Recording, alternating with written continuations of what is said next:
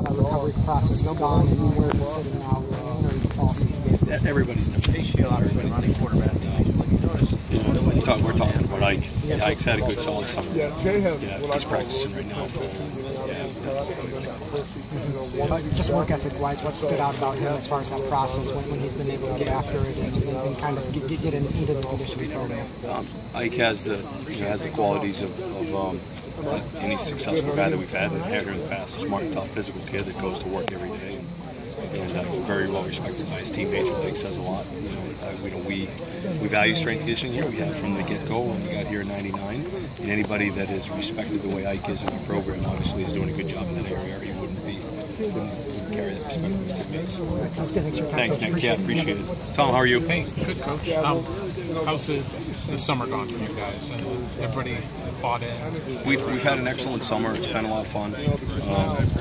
Great group of guys, and this is kind of our second summer in the complex, and we have a new practice field, so there's been some things facility-wise have been very beneficial.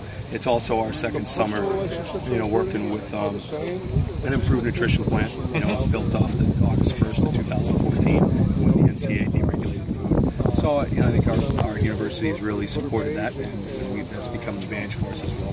Have we on the outside maybe undervalued the impact that this whole thing had on just overall nutrition and the health of some of these kids? Tom, it depends on where you're at. There's schools that collect talent and there's schools that build it. And for the schools that collect talent, maybe it's not as important. And I'm talking about that upper those teams that are in the top 10 perennially.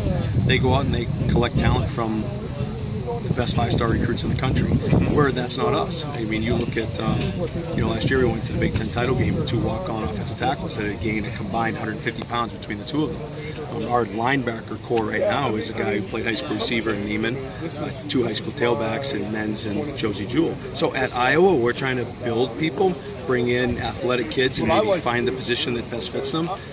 Food's critical to us. That's just a big component.